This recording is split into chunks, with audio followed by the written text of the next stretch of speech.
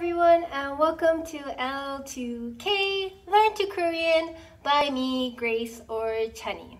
For the next few months, I will be teaching you how to read Korean using image-based mnemonics and the names of some of your favorite K-pop stars and artists and groups.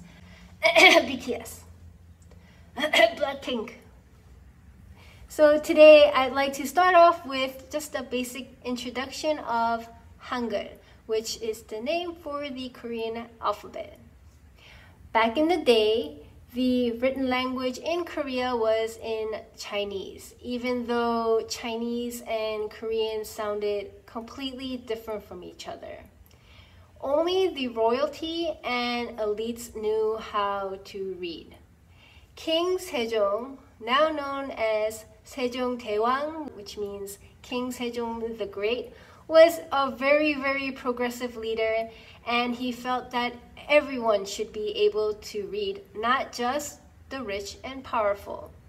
So he commissioned a group of scholars to make a writing system that was easy to learn and represented the sounds of the Korean language.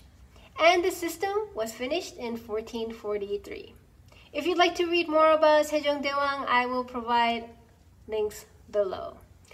But before I go, a little bit more about Hangul. There are 14 basic consonants and 10 vowels, with addition of 5 double consonants and some extra vowel combinations that we'll worry about much later. Korean is super easy to learn. I hope you will join me next time for our first letter. Bye!